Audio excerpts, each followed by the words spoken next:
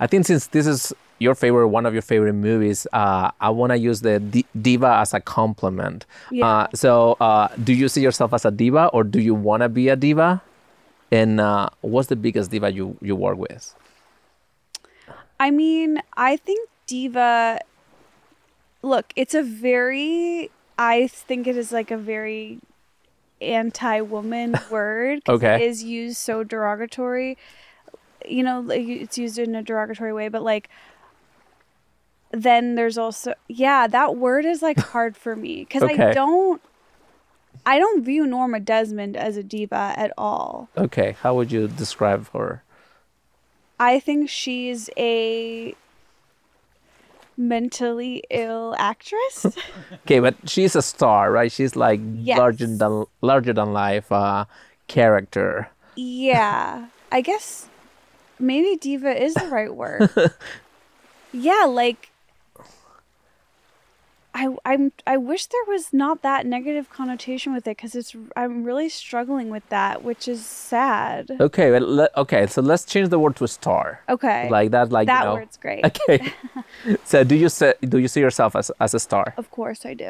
Okay. Yes, I have gone through eras of my life where I don't see myself that way, and that was just sad, and not me being myself and me being influenced by outside negative voices and ex-boyfriends and people who are jealous of you and stuff. And I don't think it's bad to think of yourself as a star at all. I think that is like, you know, a positive, viewing yourself in a positive way, loving yourself and being confident in who you are. You can't really do this career if you're not those things. And I tried, and sometimes I still do try, like, to be kind of little miss, like, oh, I'm not that, oh, I'm nothing, I'm small, don't look at me, looking down and stuff. And my stage presence is not as good when I'm in that place, and so I've had to like really lean in and train. I'm working on it now on stage in my stand-up to like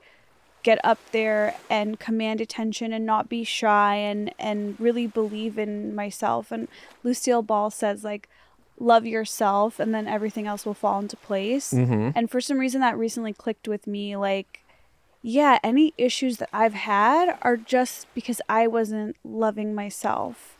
Because the truth is, like, at the end of the film, Norma Desmond has her big moment, and it's just to get arrested.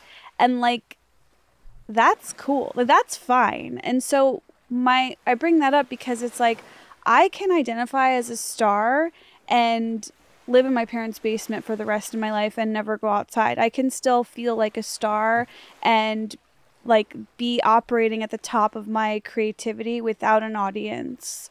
I believe that. So it's not like, oh, to be a star, you have to have followers and you have to be on stage. Like, I don't believe that at all. I think it's really just, how do you feel about yourself?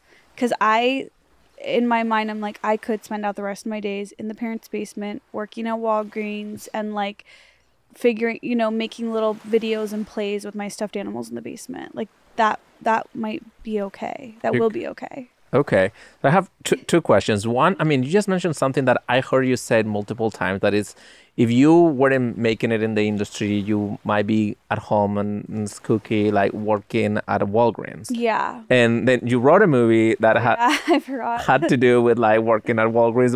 What's up with Walgreens? What's up with that? I think it's just that was always my backup plan. Like, when I moved to Hollywood, I was 21, and I mean, the exact opposite of nepotism. Like, I knew nothing about the business, and so I literally thought to myself, okay, I'm gonna move to LA, and if in 1 year I'm not as famous as Will Ferrell, I'll move home and work at Walgreens, because it was walking distance from my parents' house. I didn't have my own car, and so that was like always the backup plan. And I've always called it like my loser fantasy. Like, that's like the other version of my life.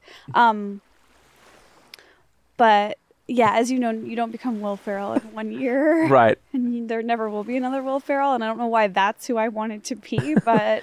But yeah, what was your first, how do you got your first break when you moved to LA, right? You drop out of college, you didn't know anyone in the industry, decided to be a comedian, which is like, not an easy career, and like I guess the rate of success is not that great. How did you kept like going, and how did you get your first break? I basically just did open mics. Like, it's kind of boring, you know, it's the same stuff every comedian has shared, but like I showed up here wanting to be an actress and quickly realized you can't just show up to Hollywood and like there's no way. And so I realized the only way that I could like do things on my own, I didn't have friends, I couldn't do an improv team, was just to by doing stand up. And I was at a bar one night with my roommate at the time, and I was just being really goofy, making fun of my roommate and like acting all wild. And then the owner of the bar came up to me and she was like, "You're so funny. You should do stand up." And I was like, "I moved here yesterday to do that and I don't know where to do it." And she's like, "I've heard of the Comedy Store." And so then the next day I went there and like brought my resume and tried to get hired. And they were like, "We don't hire girls as like they didn't want to hire me. They didn't hire comedians as waitresses, and that was the only job a woman could get was waitress at the time." So I just kind of hung out there until... But who saw you, or what was the thing that said, "Okay, I can do this"? Okay, so no one ever gave me the feeling like I can do this. Like, that always came from inside. I was never looking for that outside. But I do remember I was trying to get a job there. It was the first night I was there. And I was asking people, like, "How can I get a job here?" And someone said, some guy who just was there, you know, like probably an audience member, was like, "I think, doesn't Pauly Shore own this?" And I was like, "Who's that?" Because I'd never heard of him. He's like, "Well, he's right over there." And so I walked up to him and I was like, "Hi, I'm Esther. Like, how can I get a job here?" And then he like grabbed my hand and was like, "Oh my God, you're like a little doll." And he walked me up to the talent coordinator and just like introduced me. So that was the first moment there at the store. And then I remember like maybe a year into doing stand up, I had this meeting with these producers and they were like, "Oh, so we're really interested in you because you really have a voice." And I was like, "They think I can sing?" Oh my God. And then I didn't even know what that meant to have a voice. Mm-hmm. So I just moved here as the biggest idiot on the planet, which I think was probably for the best, because then it left me with no way to like be calculating or make plans. I just existed. Right. And yeah. Yeah. Do you think that you need to be a little delusional to make it into this business? I do, because obviously moving here and trying to make it is delusional. Right.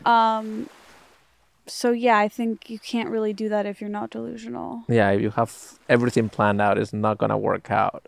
Yeah, and also in high school, my theater teacher, he said to me, like, "If you have a plan B, you'll use it." Yeah. And that really freaked me out. And I was like, "Okay, I'm not going to do that." Right. I was like, "Oh, that makes sense. Yeah." Cool. Yeah. Yeah. Yeah. That's insane. I always thought I was smarter than everybody else, and that I was going to move to LA, and immediately I was going to make these big movies and all of that, because of course everybody else wasn't as smart. And then you come here and like, "Oh, wait a second. No, wow, this is a whole new level of people." And yeah, but there is truth to that, because it's like you are very smart and there are a lot of dumb people here.